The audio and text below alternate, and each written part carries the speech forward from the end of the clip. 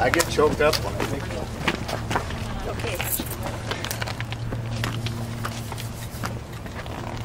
You're all friends. You all mean so much to me and my wife. I need a lawyer!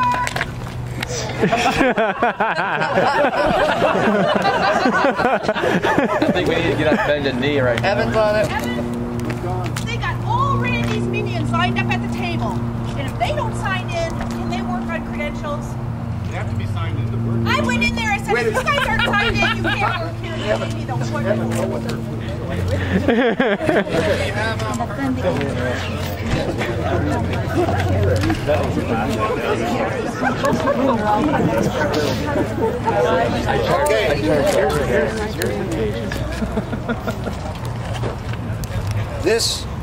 This fight that we've all been involved in is God's fight. It's His battle. We're the soldiers. And if they succeed in whatever they try to do to stop this movement, they will fail. No matter what the outcome is today, they will fail. They can't stop what's begun. God's the author of liberty. There He is. We're all part of a much bigger movement.